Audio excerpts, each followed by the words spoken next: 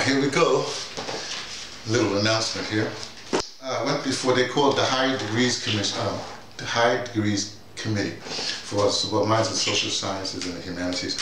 Anyway, that's the department, I'm in the communications department, but well, it doesn't matter about that. Anyway, so I went before them yesterday because, you know, when you have your, well, I'm doing masters right now and I go straight to my Ph.D., but when you have that proposal, you got to go through them so they can, you know, look at it and say, hey, maybe you need to do this and do that, they give you a comment, whatever have you. But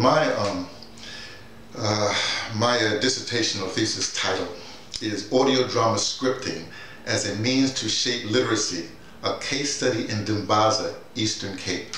Okay, so they went through that. Well, cut a long story short, you know, I got approved without comment. In other words, they said, hey, everything you said is cool, go ahead with it. You know, no, it's a good committee because what happens is if you need some help with, say, maybe you should look at this, look at that. That's what their function is. Everybody thinks it's like that's a really bad thing, but it's a good thing. Anyway. I'm going to take just a bit of time just to read. Hey, see, I passed my thing without comment. I'm just talking to my people on YouTube and stuff like that. So just a moment. See, it's his office that I squat in. I say it's my office, but I'm lying there. Well, I'm being a little bit disingenuous. Let's put it that way.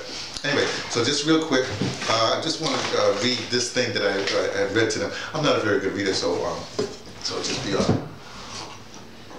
aware of that. Since being invited by Bush Radio in Cape Town to do a workshop in modern live audio or radio drama in 2003, Brother Anthony Sloan has put his background in theater and radio to use in the academic area. First, in the Cape Flats area townships around the Guguletu area, or as they say, Cape Town, Juju-Latois. Anyway, mainly in Dunoon, Philippe, Marcus Garvey Village, Lambda, and by extension, University of Cape Town, where I taught a bit. Well, I taught like 5 years. And Rhodes University, where I did an incredible workshop. Maybe I'll post that result online because it's interesting audio drama. The time spent in these locations helped him to put into practice and theories and workings of personages such as Antonin Artaud, that's the French guy in theater, educator Pablo Ferrer, that's the South American cat, you know, that everybody should know, and United States Black Movement's giant, Mrs. Ella Baker. Okay, just look up Ella Baker. You'll be surprised. She spanned everything from all last century. She was there. All who, with the scholarship of Walter Ong, motivate the aim of his current research. Almost done. The basic research questions objective in this work will be applied as a focused case study in the rural community and surroundings of Dimbaza Township, Buffalo City Municipality in the Eastern Cape. The research method of participatory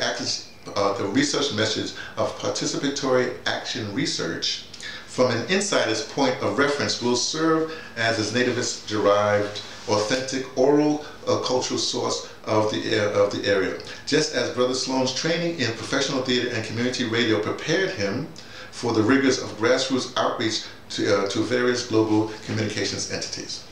This current project proposes to examine primary oral sources mixed with modern communications technologies to find if results supported by techniques of modern audio drama can bring about change in a rural setting, typical of the current realities of South Africa and the Eastern Cape.